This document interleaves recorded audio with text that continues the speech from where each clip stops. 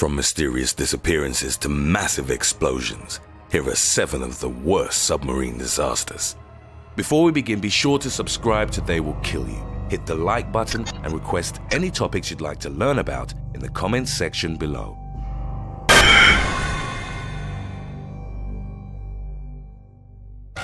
Number 7. K-8. The K-8 was a nuclear-powered attack submarine that sank on April 12, 1970. During an exercise, fires broke out in 2 of the sub's compartments. They were caused by oil which had come into contact with the air regeneration system. As the fire spread through the air conditioning systems, the nuclear reactors were shut down and the crew was ordered to abandon the ship. The order was countermanded when a towing vessel arrived. By that time, 8 crew members had died in countermeasures to prevent flooding and the spreading of the fire.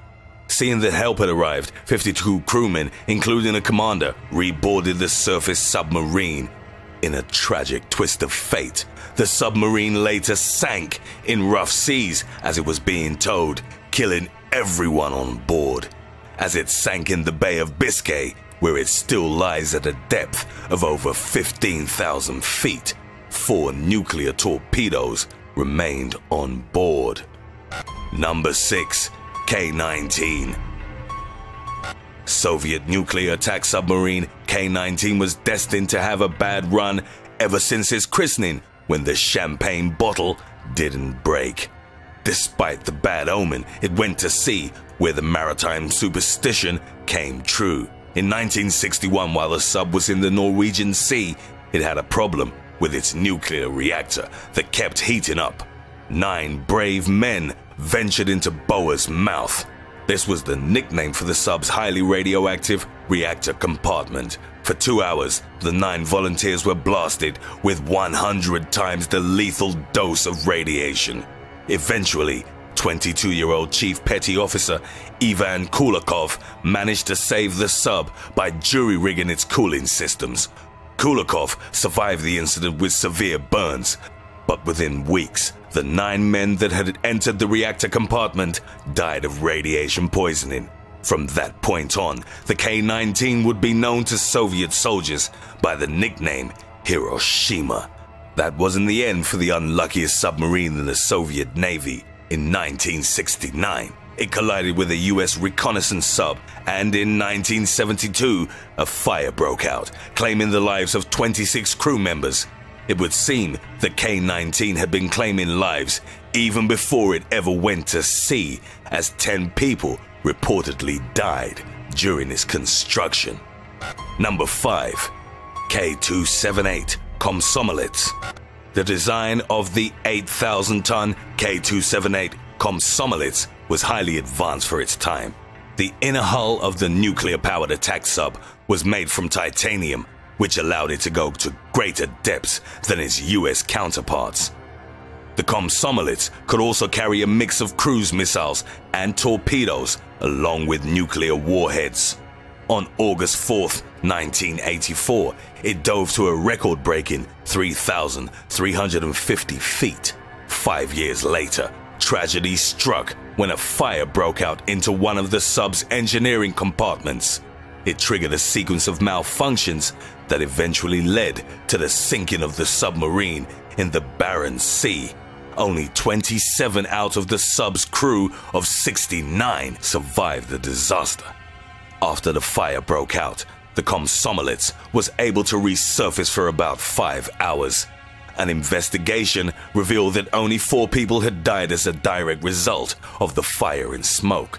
34 had succumbed to hypothermia or drowned in the icy waters because help didn't arrive in time. The submarine currently rests about 1 mile deep in the Barents Sea, with its nuclear reactor and 2 nuclear warheads still inside. Number 4. INS Dakar. 69 crew members were on board the INS Dakar when it disappeared on January 25, 1968. 3 other submarines were lost that same year: the USS Scorpion, the French submarine Minerva, and Soviet submarine K-129. They all perished under mysterious circumstances. The INS Dakar was a diesel-electric submarine operating in the Israeli Navy. Despite extensive search efforts, the wreckage of the sub was located 3 decades after its disappearance. During that time, the Israeli government even offered a $300,000 reward for any information regarding the fate of the Dakar. Eventually, a joint US-Israeli search team found the submarine in 1999 on the seabed between Cyprus and Crete at a depth of 9,834 feet. Interestingly enough, Vice Admiral Abraham Botzer, commander of the Israeli Navy at the time, stated that the submarine sank due to technical or human malfunctioning 2 days before it was reported missing. Nobody knows what happened, but apparently, as Dakar rapidly plunged through its crush depth, no emergency measures were initiated. The emergency buoy was only released by the sheer force of the hull collapse. The Israeli government denied allegations of foul play from an Egyptian warship. One of the various conspiracy theories that emerged throughout the years claimed that the crew members were all actually alive and being held by Arab or Soviet forces. Number 3. USS Scorpion. According to recent reports, the USS Scorpion rests on the bottom of the Atlantic Ocean in around 9,800 feet of water, around 400 miles southwest of the Azores. It's the second nuclear sub lost by the US Navy, the first being USS Thresher. To make sure that no radioactive material seeps from the sub, the US Navy periodically performs radioactive testing on site. The cause behind the sinking of the Scorpion is still a mystery. Nobody knows for sure what happened after the submarine was declared presumed lost in June 1968. Later that year, it was found by a research ship. Various investigations by the US Navy into the loss of the submarine produced inconclusive results. The leading theory is the explosion of a torpedo inside the sub. Other theories include a hydrogen explosion during battery charge or even a Soviet attack. All of the Scorpion's 99 crewmen lost their lives in the incident. Number 2. USS Thresher. On April 10, 1963, nuclear-powered attack submarine USS Thresher sank in the Atlantic Ocean, killing everyone on board. As the submarine unexpectedly plunged to the seafloor about 300 miles off the coast of New England, it took 129 crew and civilians with it. It's the deadliest submarine disaster in history when it comes to direct loss of life. Launched from Portsmouth Naval Yard in April 1960, the Thresher was the crown jewel of the US Navy's submarine force. It was the first in a new class of submarines, built with technology that enabled it to dive deeper and operate considerably quieter. On April 10, 1963, the submarine was conducting drills off the coast of Cape Cod. Around 9:30 a.m., another ship taking part in the drills, the USS Skylark, received communication from the Thresher, which said that the submarine was facing some minor problems.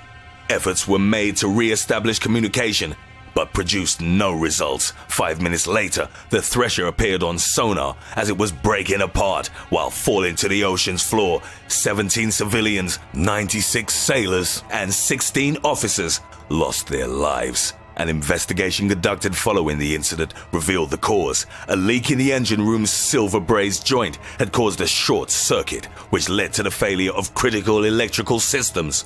From that point on, the submarine was gradually compromised, and the equipment that would have allowed the crew to resurface it became inoperable. In the aftermath of the disaster, President John F. Kennedy ordered that flags be flown at half-mast across the country in memory of those lost. The incident brought about significant improvements in submarine design, safety, and quality control. Number 1. Kursk Submarine Disaster. Built in 1994, the Kursk was an Oscar II-class submarine, the largest cruise missile submarine in the Russian Navy at the time. It sank to the bottom of the Barents Sea on August 12, 2000. Prior to the incident, Kursk was performing a naval drill in the Arctic Circle. It was the first major Russian naval exercise in more than 10 years. The first signs of the Kursk submarine disaster occurred when nearby ships detected 2 explosions about 2 minutes apart. The second explosion was much more powerful than the first, and it was picked up by seismographs as far as Alaska. It took the Russian Navy 16 hours to find the Kursk wreckage.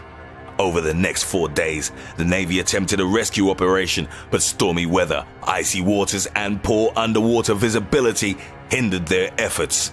The government was criticized for its slow reaction to the incident, and the Russian Navy was subsequently considered to have been completely unprepared for such a disaster. On the 5th day, President Vladimir Putin accepted offers of assistance from Norway and Great Britain.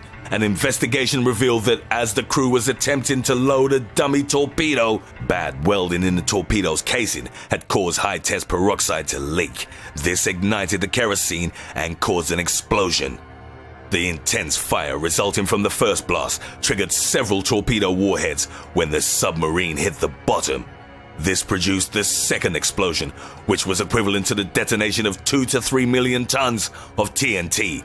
None of the 118 on board the Kursk survived. An alternative theory to the faulty welding was that the crew hadn't been trained in operating high-test peroxide torpedoes and had followed the loading procedures for a different torpedo type. Analysts looked at the salvage and concluded that 23 sailors had survived the 2 explosions and took refuge in the sub's small 9th compartment. Officer Dmitry Kolesnikov wrote a message during this time which read, "1545 is too dark to write, but I'll try by touch. It seems there's no chance, 10 to 20%. We hope that at least someone will read this, as the survivors were attempting to change a volatile oxygen cartridge.